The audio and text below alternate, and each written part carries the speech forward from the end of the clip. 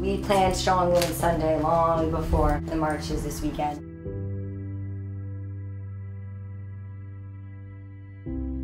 There are lots of ways that we can show why we're strong women. And for some women this weekend that meant going out and marching and being heard on the streets. And that made me proud because we live in a democracy, right? It doesn't matter whether you're a Republican, a Libertarian, a Democrat, none of that matters because we live in a country where our voices are heard.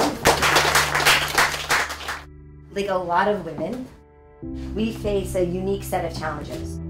I'm sure that many of us got a job and found out only later that we either asked for less than our male counterparts to get that job, or that we were offered less when we got that job than our male counterparts.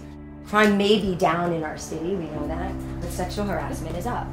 Our schools are failing our children.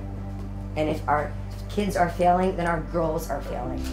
And we know that the quickest way out of the cycle of violence and poverty, right, and broken homes and single motherhood is good education and then a good paying job. One of the reasons why I feel so strongly about running is I see myself as a progressive conservative. Progress is for all people, by all people. And that includes conservatives too. My dear friend Joe often reminds me that it's progressives on both sides of the aisle that are responsible for our greatest legislative achievements. The Republican women, known as the suffragettes, were the ones that secured our right to vote. But it was Rosa Parks who sat on the front of the bus and said all women of all colors will vote.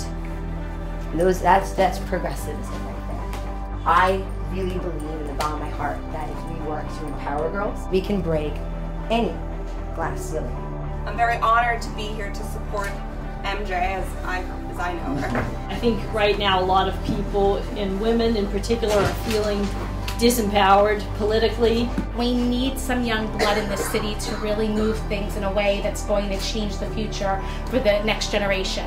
And we have a very compassionate, brilliant leader who can be a pioneer for us locally in MJ. And if there's anyone that has a true heart and a pure intention, it's you. This is really a selfless act. She wants to make the community better. MJ literally practices what she preaches. The way she engages and empowers people to participate in endeavors which help others is a testament to her leadership and values. New York City needs MJ, a true bleeding heart conservative, to bring out its best. I don't care where you stand or what you say or what you believe or where you march or where you don't.